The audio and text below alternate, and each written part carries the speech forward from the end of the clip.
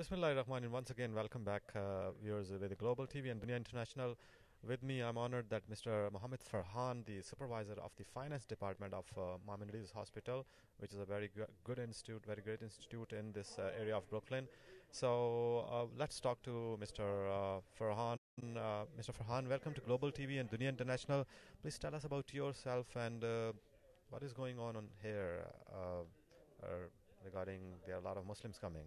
Bismillahirrahmanirrahim. Wa alaikum salam wa rahmatullahi wa barakatuh.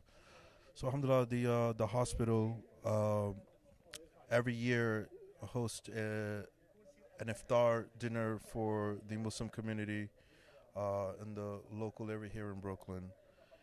And the whole idea here is that we acknowledge and respect that the Muslim community is a very huge part of this hospital, and it's only right that we once a year at the very minimum we call the communities in and the leaders and the imams, and we do the iftar with them. And this helps to network different community leaders with the hospital, engage in initiatives that go throughout the year.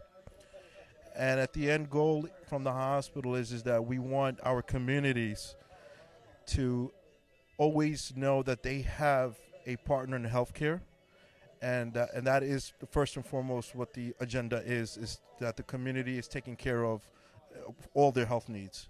And that's what we're here to do, not as just doctors and patients, but as family as well. And that's the main agenda of this iftar. Thank you very much. Jazakumullah khair.